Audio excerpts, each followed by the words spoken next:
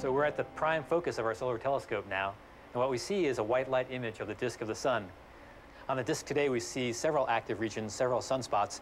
Each active region is perhaps 5 or 10 times the size of planet Earth. So that's a huge sunspot that we have here. Absolutely massive. Were you able to measure the magnetic field in the smaller things as well? The reason Matt and his team study these beautiful shapes so carefully is because hidden within sunspots is an unsettling truth. Sunspots can cause the biggest and most damaging space storms, solar storms that occur.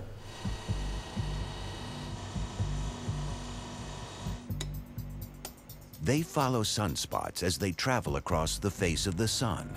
And that's bigger than the Earth there, right? I'd say 8 to 9 times the diameter of Earth, so it's a massive region.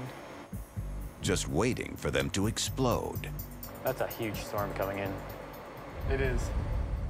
It's like looking down the barrel of a loaded gun. Sunspots are kind of like thunderstorms on the Earth. A big sunspot can cause a big storm, just like a big thunderhead can cause a big tornado on the Earth. Now, we can't exactly predict when tornadoes will occur and which thunderstorms will produce tornadoes. Just like on the sun, we can't predict exactly which sunspots will spawn solar storms, but that's one of the main focuses of our research.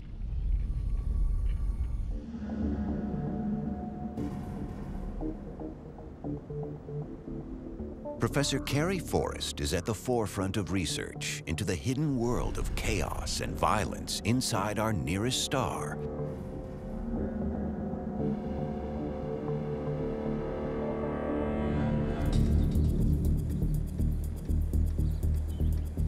He and his team have built a daring experiment to study a star inside this building.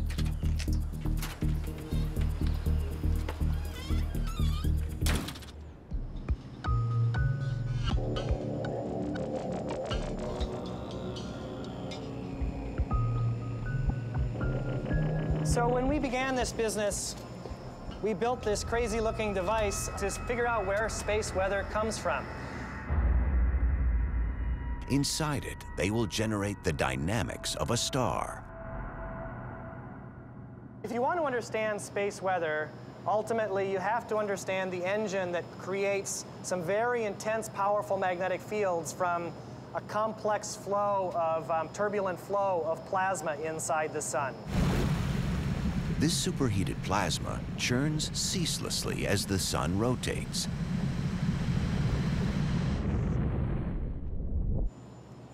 We have this device which is supposed to mimic those processes here on Earth. But this is a dangerous experiment. They need to fill it with an explosive element. So here we have a pressure vessel that holds inside of it flowing liquid sodium, which is a very dangerous, complex liquid to work with. Let me show you the inside. Watch your fingers. All right, that's great. So, looking inside here, you can see we have these two propellers. One spins this direction, the other one spins in the opposite direction, and we create these flows that are out along the poles, and they're spinning in opposite directions. And it's those flows which can take very small magnetic fields and amplify them up into big loops of magnetic field that ultimately bubble out and emerge from the surface of the sphere, and would basically be the same sort of process that happens on the sun. He's hoping to generate these.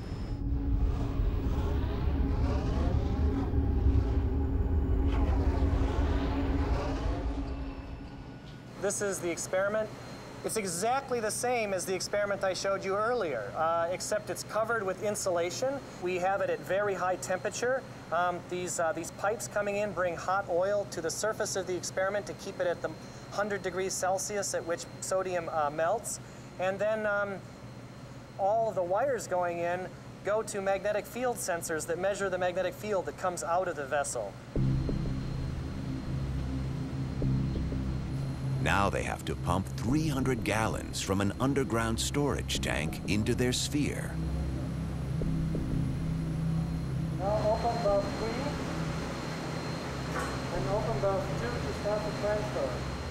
there are many steps to that and many places for things to go wrong. So we're completely on edge as we're trying to get the sodium up into the vessel.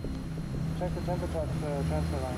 There's enough potential chemical energy in this volume of sodium to blow this building to smithereens. I will reset the offset of the amplifiers, and then we're good to go.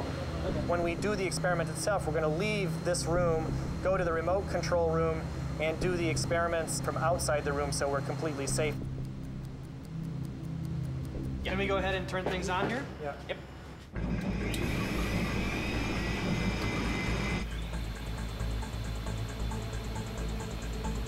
Right now we're at 100 RPM, and what you see here is a very weak magnetic field generated deep inside the experiment.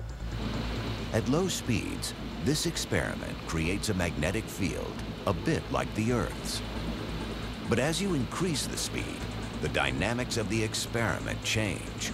At maximum speed, it starts behaving like a star. We're going to change the motor speed and really increase the drive of the generator. And so the next thing here is to look and see what changes when we make that change in speed. We're going up to 1400 RPM. We're really pushing the limit of the experiment here. It gets hot, the power levels are high, it's about as fast as the propellers can go. And we are there. Okay, Yep, wow, we're up look to at that. speed. Yep. This is amazing. So, wow, so you can see the turbulence levels are coming way up. Carey's discovered that magnetic power doesn't just rise gently with motor speed. It takes a massive leap. These are flux loops that are popping out of the surface of the sphere. They're very noisy, very chaotic, much like the surface of the sun would be.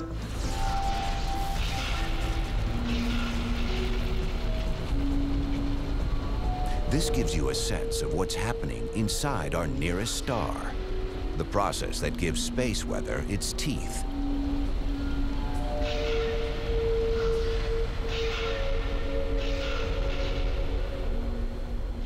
So just imagine what would happen if we took this experiment, which is really small, and we increased its size to something like the surface of the sun, and we increased its engine to the power of the thermonuclear engine of the core of the sun, and what would be generated. Well, those are really astronomically big numbers that we would be talking about. The power that can be generated in the magnetic field on the surface of the sun then is really enormous, and you can see why space weather is really a scary thing.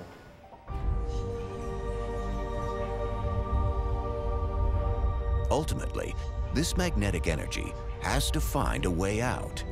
Sunspots are one way that twisted magnetic energy finds its way to the surface of the sun. But why do some sunspots then explode, releasing a storm that can threaten our way of life?